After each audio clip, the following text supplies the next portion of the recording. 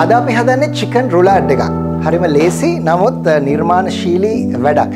ඉස්සරම chicken breast එකක් ගන්නවා. කටු ඉවත් කරපු chicken breast එකක්. මේ බලන්න මේක සූදානම් කරපු chicken breast එකක්. ඒ කියන්නේ කටු ඉවත් කරලා මේකේ ඝනකම අඩු කරන්න අපි මෙන්න මෙහෙම මේක පොඩ්ඩක් කපා ගන්නවා. කපාගෙන මෙන්න මේ විදිහට පොඩ්ඩක් වෙන් කර ගන්නවා. ඒ අතරතුර තවත් ඒක ලොකුයි කියලා තේරුනොත් එහෙම තව පොඩ්ඩක් මෙන්න මේ විදිහට කපලා මෙන්න මේ විදිහට තව ටිකක් තුනී කර ගන්නවා කිව්වොත් නිවැරදි. right? ඊට පස්සේ මේක හොඳ ගානට සීසන් කර ගන්න ඕන. salt and pepper, crushed pepper. Pepper and salt. දෙපැත්තටම දා ගන්නවා. nice. ඊට පස්සේ ඔයාලට පුළුවන් මේක මෙන්න මේ විදිහට පොඩ්ඩක් තලා ගන්න even size එකට. very easy, right? පිහිය මෙහෙම තියලා තමන්ගේ අල්ලෙන් තලා ගන්නත් පුළුවන්. එමන් නැත්තම් මේකට වෙනම තලන උපකරණයකුත් තියෙනවා. ඒක බොහෝ ගෙවල් වල නැති නිසා මෙන්න මේ විදිහට අතින් මෙන්න මෙහෙම තලා ගන්නත් පුළුවන්.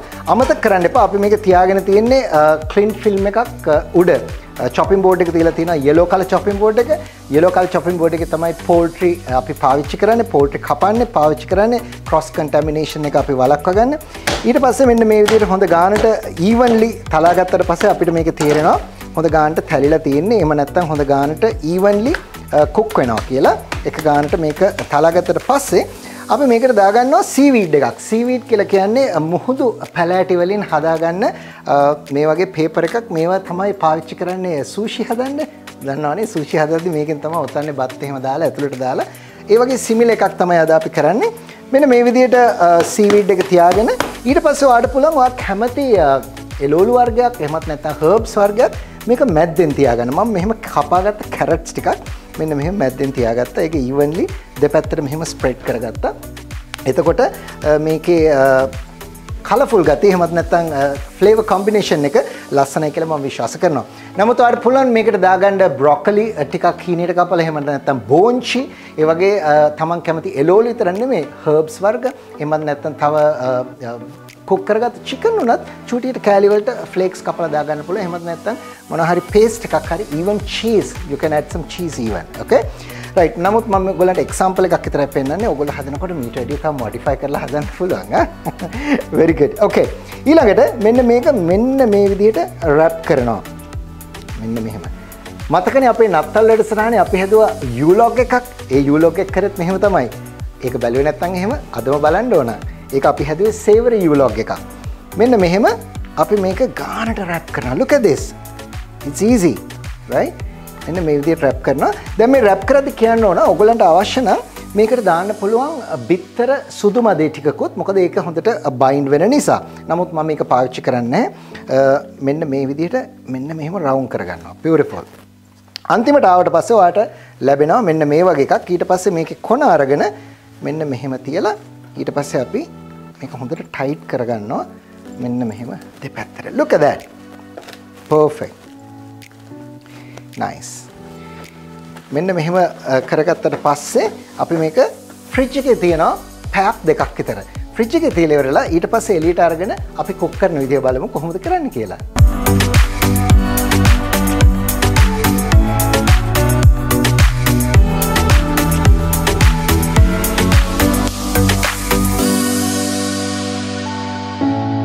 alright. ෆ්‍රිජ් එකෙන් අපි ගත්තට පස්සේ මේක බොහොම සීරුවට මෙහෙම විවෘත කරද්දී අපිට දැනෙනවා මේක හොඳ ගානට සෙට් වෙලා තියෙන්නේ කියලා ඉවරලා. අපි මේක අයින් කරන්නේ මේකත් එක්ක කුක් කරන්න හොඳ නැති නිසා.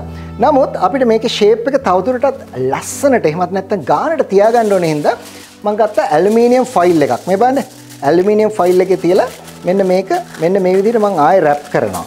wow. easy නේ? මෙන්න මෙහෙම රැප් කරලා වැඩිපුරම නෙමෙයි ඊට පස්සේ අර ටොෆි එක වගේ දෙපැත්තෙන් මෙන්න මෙහෙම ටයිට් කරනවා. එතකොට මේකේ ෂේප් එක ගානට තියෙනවා. nice. කෙලින්ම ලිප පත්තු කරගත්තා. හීට් එක වැඩි කරගත්තා. මම මේකට දානවා තෙල් චුට්ටක්. ඔලිව් තෙල් නම් ප්‍රශ්නයක් නැහැ. මෙන්න මේ විදිහට ඔලිව් තෙල් චුට්ටක් දාලා ඉවරලා රත් වුණාට පස්සේ අපි මේක කුක් කරගන්න තමයි යන්නේ. ඒකට මම පාවිච්චි කරන්නේ හැන්දක් නෙමෙයි ටොං එකක්. දන්නවනේ ටොං එක? right. ටොං එක පාවිච්චි කරලා ඉවරලා මේක අපි කුක් කරගන්නවා. ඇත්තටම මේකෙදි කරන්නේ අපි මේක සීල් කරගන්නවා. අපේ මේකේ outer edges ටික එහෙමත් නැත්නම් outer surface එක මේ roulade එකේ අපි හොඳ ගානට සීල් කරගන්නවා. සීල් කරගෙන ඉවරුනාට පස්සේ අපි කරන්නේ මේක oven එකේ දානවා සෙන්ටිග්‍රේඩ් අංශක 180ක් විනාඩි 15ක් විතර වගේ කාලෙක දාලා ඇතුළ හොඳ ගානට කුක් කරගන්නවා. මේ බලන්න හරිම ලේසි නේද? chicken roulade හදන්න පුළුවන්. boneless chicken breast එකක් ගත්තාම තව මේකට additional flavors මම කිව්වා ඔයාලට දාන්න පුළුවන් vegetables ඒ වගේම fruits why not some peach ඒ වගේ fruits දාන්න පුළුවන් stewed apple දාන්න පුළුවන් ඒ වගේම තව cheese දාන්න පුළුවන් cheesy flavor එක ගන්න මෙන්න මේ විදිහට හොඳ ගානට මම මේක සීල් කරගන්නවා විනාඩි 3ක් 4ක් වැඩිම වුණොත් විනාඩි 5ක් විතර වගේ මෙන්න මෙහෙම සීල් කරගත්තට පස්සේ හීට් කරගත්ත oven එකේ දාලා අපි බලමු කොහොමද මේක එන්නේ කියලා.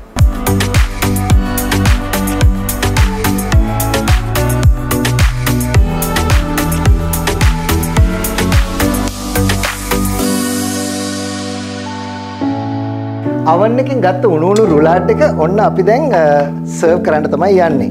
මෙන්න මේ විදිහට අරගෙන මම බෝඩ් එකේ තියලා carving knife එකකින් මෙන්න මේ විදිහට tongue එකකින් අල්ලගෙන අපි මෙන්න මෙහෙම කපා ගන්නවා. Look at this. Wow, beautiful. Nicely done. මෙන්න මේ විදිහට මම ඔයාලට පෙන්නන්නම්. මෙන්න මේ විදිහට අපි ෆයිල් එකත් එක්කම බොහොම සීරුවට carving knife එකෙන් කපා ගන්නවා. වැඩි තෙරපන්න නැතුව කපන්නේ. මොකද වැඩි තෙරපුවොත් එහෙම අපේ ඩිසයින් එක ගිහිල්ලා ටෙක්ස්චර් එක එහෙට මෙහෙට වෙන්න පුළුවන්. අතින් අල්ලන්නත් බෑ මොකද ගොඩක් රස්නේ නිසා. මෙන්න මෙහෙම අපි කපා ගන්නවා. Beautiful. Look at that. Excellent. මෙන්න මෙහෙම එක සමාන ස්ලයිසස් කපා ගන්නත් පුළුවන්. එහෙමත් නැත්නම් ඔයාලට පුළුවන් මෙන්න මෙහෙම සයිඩ් එකට කපා ගන්න පොඩි ඩිෆරන්ට් ඇන්ගල් එකකට. මේ බලන්න. Look at that. Wow. Excellent. ඊට පස්සේ හිමීට මෙහෙම අරගෙන අපිට පුළුවන් මේ ෆයිල් එක ගලවලා මෙන්න මේ විදිහට අපි ස්ලයිසස් ටික ප්‍රසන්ට් කරන්න. Look at that. Chicken roulade. Nicely done. Wow.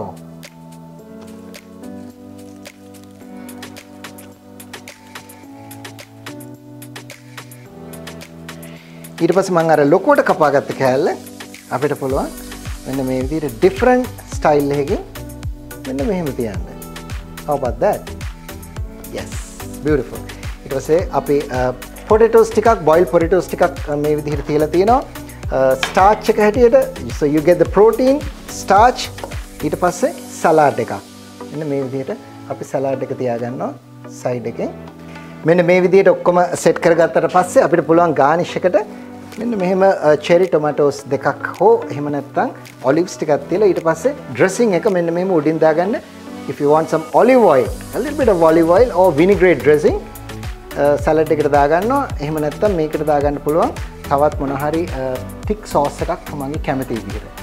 chicken roulade එක හරිම ලස්සනට හැදුවා. ඇතුලේ තියෙනවා carrot, එහෙමත් නැත්නම් මම ඔයාලට කිව්වා කැමති cheese, එහෙමත් නැත්නම් තවත් ingredients දාලා ඉවරලා ලස්සන කරන්න පුළුවන් කියලා ඉවරලා මෙන්න මම හදාගත්ත chicken roulade එක ඔයගොල්ලෝ try කරලා බලලා අපිට කියන්න කොහොමද කියලා.